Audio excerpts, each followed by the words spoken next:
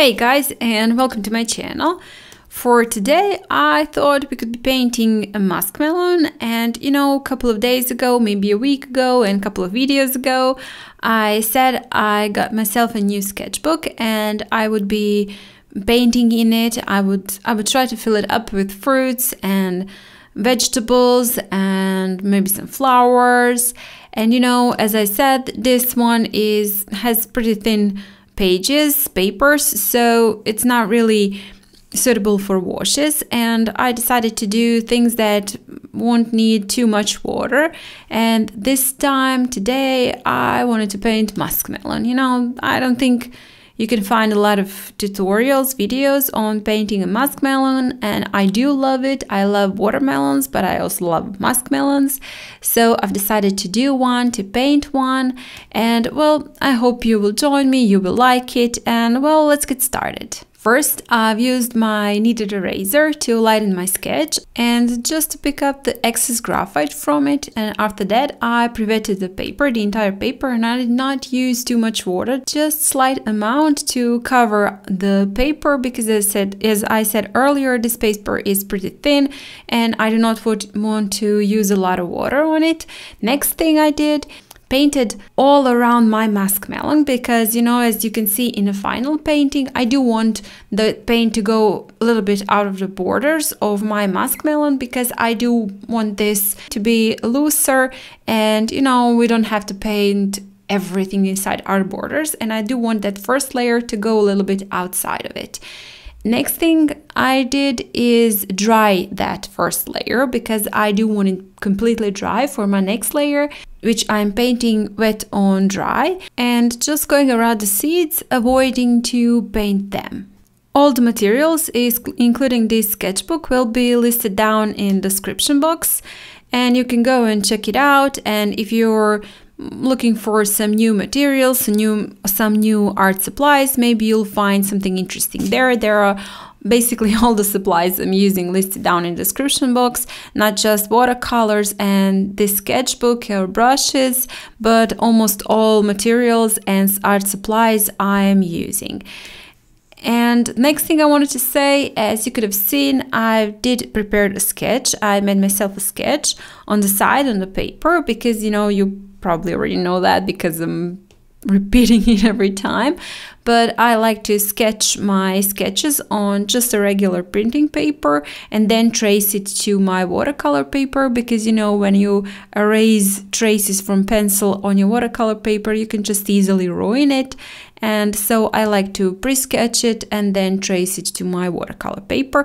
And of course, as always, I will share it with you, so you can find the link in the description box. Maybe you already know where it is on my website if you checked it out before or did download for yourself some other sketches. But for those who don't know and never did use those links, where the link is down in the description box, so just go ahead and check it out, download it for yourself, trace it, and you can join in. I will be painting the seeds cavity a little bit darker, and I'm using cadmium red light for it. And for the other parts of melon, I will be using golden and a little bit of cadmium yellow medium. And well, that part where the seeds cavity is ending, where that meat of the muskmelon is starting, that part is a little bit darker, so I did painted it, as I said, with cadmium red light, and then just slightly rinsed my brush and smudged it downwards into the meat. While the paint is still wet, I'm using a Sap Green and painting in the edges of muskmelon, because that part is, always a little bit greenish. So as I said, I'm using Sap Green, and since my paper and paint is still slightly wet, it is bleeding into the meat of muskmelon. And well, where there are not bleeds, I'm just using a little bit of water and rinsing my brush into water and smudging it a little bit. Then at the very edge of that, I'm adding a little bit of darker green. This is actually just a green, and to make it just slightly darker.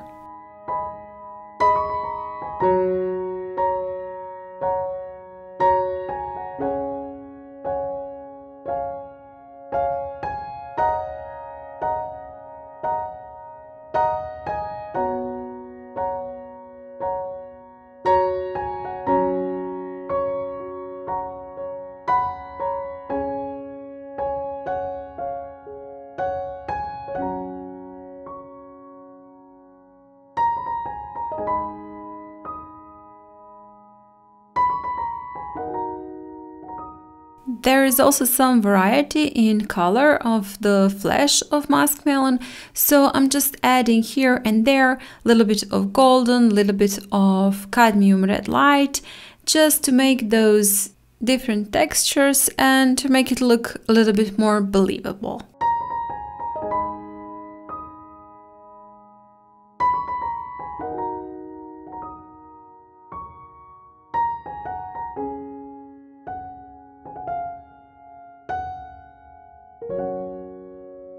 Now I'm using cadmium yellow medium and painting in the seeds, those smaller little seeds that are just poking a little bit out of the flesh, and also those bigger seeds that are seen all through. Later on, I will add a little bit more details to the seeds, a little bit shadows and highlights, but for now we're just painting them in yellow. And you know, I'm not actually even painting the entire seed. Some parts I am slightly leaving just slightly white. With a smaller detail brush, then I'm adding some shadows, and on some parts of those seeds, mostly on the edges, I'm adding a little bit of cadmium red light. If you're finding the pace of this video too slow, you can always speed it up in settings, and you know, the voice wouldn't be so perfect, but sometimes if you just want to see a time lapse of a video and you're interested maybe in some parts, or just quickly want to see how I painted this entire painting, just go to YouTube settings down in the right corner and speed up the video. Same thing goes to those who think it's too fast and want to slow it down, but you know, I wouldn't really recommend slowing it down, because then the strokes and moves become quite unrealistic. But that is only my opinion on it.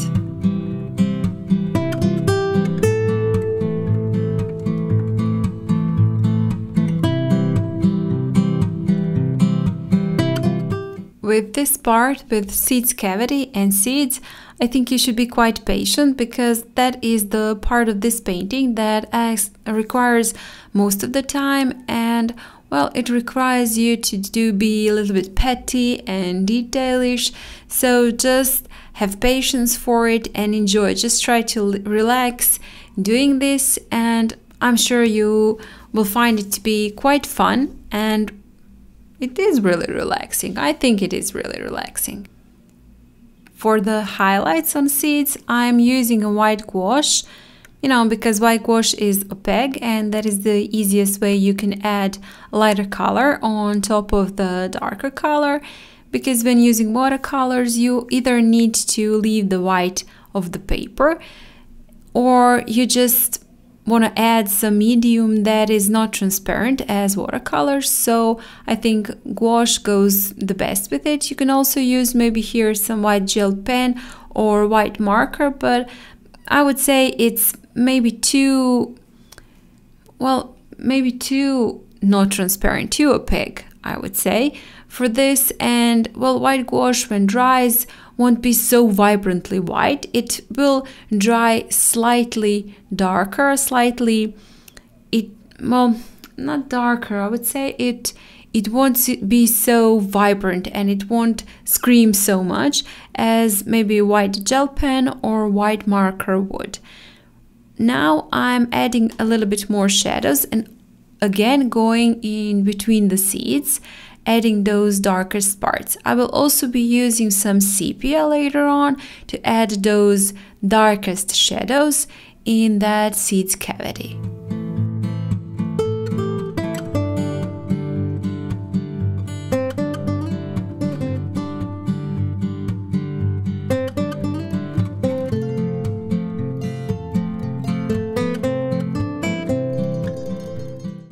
On the bottom, I will be painting the skin of muskmelon, and for that I'm just mixing a little bit of sepia into my greens, This is actually a mix of green and sap green, but you can just use just a regular green and just add a little bit of sepia or a little bit of that darker brown color into it, and you will get this color. Well, this is, well, I guess the color of muskmelon skin. And you know, just use a light wash. It doesn't have to be dark and saturated, just a light wash.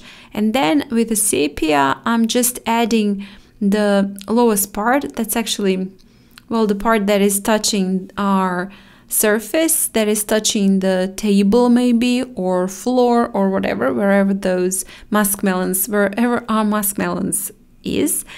And since the skin has also those lines, darker lines on it, and veins, maybe not really veins, but I would call it veins, I am making those just random lines with sepia on the skin. And at the end, well, I am using white gouache right from the tube, because this time I do want it to be, well, to be a little bit more saturated and creamy. I don't want to water it down, so I'm using white gouache straight from the tube for those, well, brightest highlights on the seeds.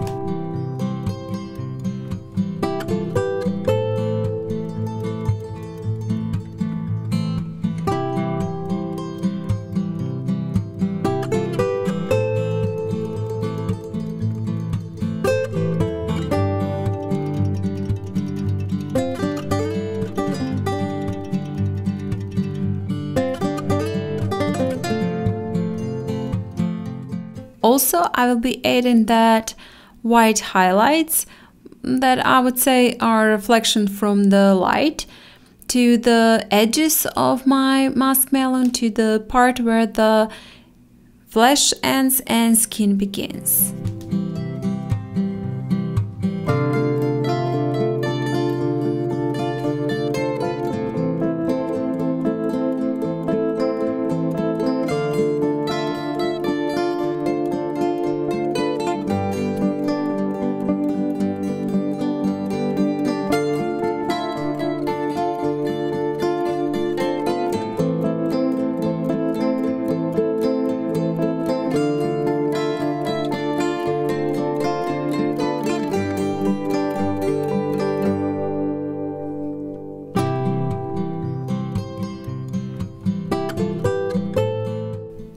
And now with sepia, as I mentioned earlier, I'm adding some darkest shadows that will be beneath our seeds. I'm painting them on the edges of seeds.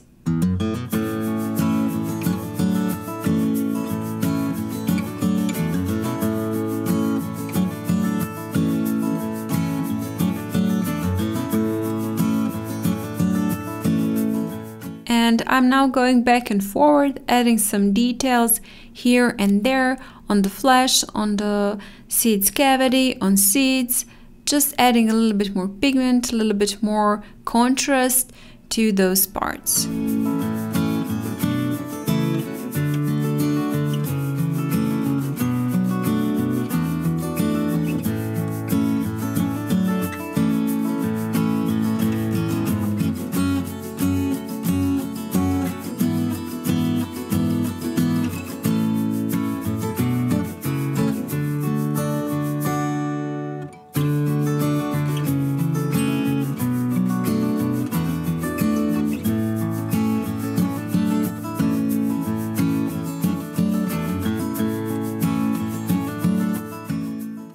Then to finish it off, I will add a little bit more of the splatters in golden and also in cadmium yellow medium.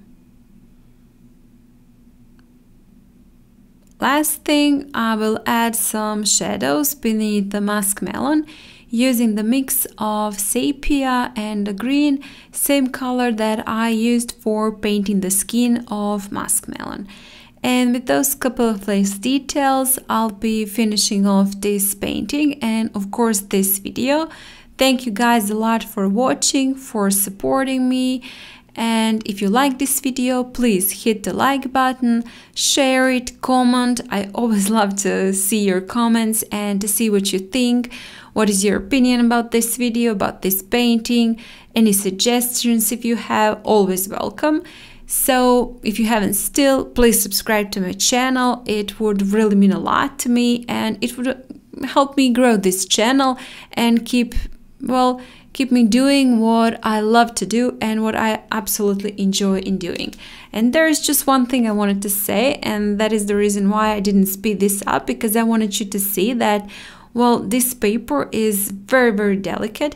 And if you do get this sketchbook, just be careful. Don't use the washi tape to make the edges, because it is ripping it off and the paper is completely ripped on the sides. So just keep that in mind and be careful not to use washi tapes with it.